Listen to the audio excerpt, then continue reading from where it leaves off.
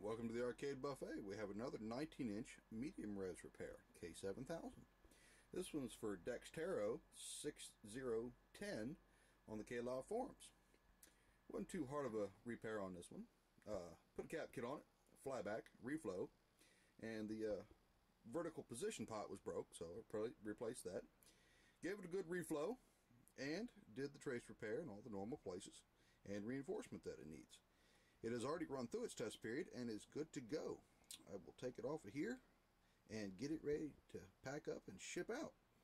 All controls work as they should. Everything's been adjusted to this tube. He will have to readjust everything when he gets it back home. Ignore the snow. That is the test station. So, if you have any questions or comments, please hit me up at the bottom of this video or shoot me an email at thearcadebuffet@gmail.com or visit my site, thearcadebuffet.com. Thanks, and see you soon.